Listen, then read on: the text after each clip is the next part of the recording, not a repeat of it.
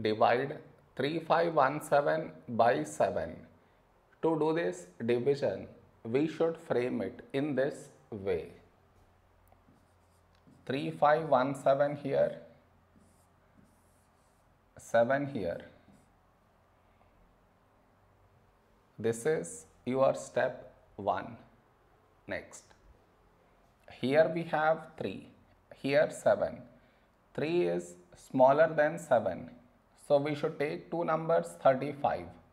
When do we get 35 in 7 table? 7 5s 35. Now we should subtract.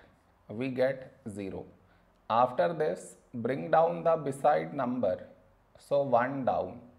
Here we have 1, here 7. 1 is smaller than 7. So we should bring down the second number. And the rule to bring down second number is put 0 here.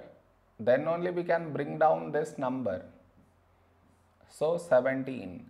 A number close to 17 in 7 table is 7 2s 14. Now we subtract.